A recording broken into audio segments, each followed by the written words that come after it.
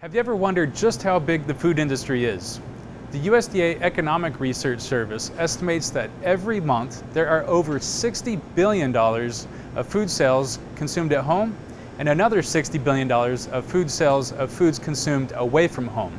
That's big. Also, the Food Marketing Institute estimates that there are over 40,000 food items at the average supermarket. That's a lot of food. Have you also thought about how much trust the public places into the supply chain that manufactures and serves food products? The U.S. Bureau of Labor Statistics estimates that there are almost 9 million workers in restaurants and other eating places and another 1.5 million workers in food manufacturing operations. It is no wonder that we hear of foodborne illnesses in the news from time to time. In fact, the Centers for Disease Control and Prevention estimates that each year roughly 1 in 6 Americans get sick, 128,000 are hospitalized, and 3,000 die of foodborne disease. In addition, there are approximately 500 food recalls each year. The good news is that there is a systematic approach to developing food safety plans that prevent foodborne illnesses and recall events.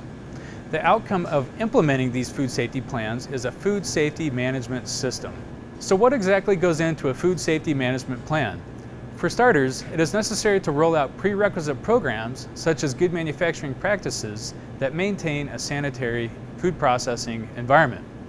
For example, it is necessary to keep pests out of the facility and make sure the employees are washing their hands and wearing the appropriate garments.